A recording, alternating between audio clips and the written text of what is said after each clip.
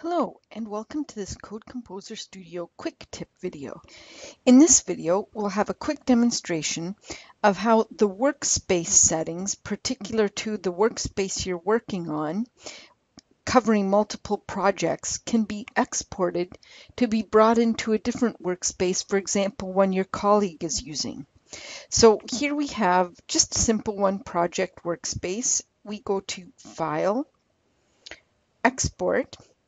I'll collapse this for a sec, and then General, Preferences.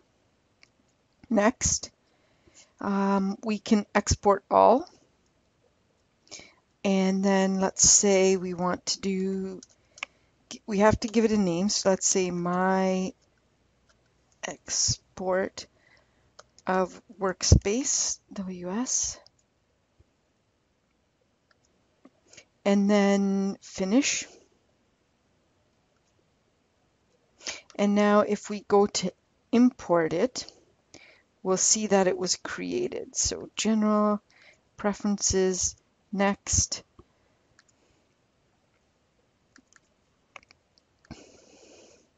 So here we go. So that is how you would export your workspace settings. Thank you very much for your time.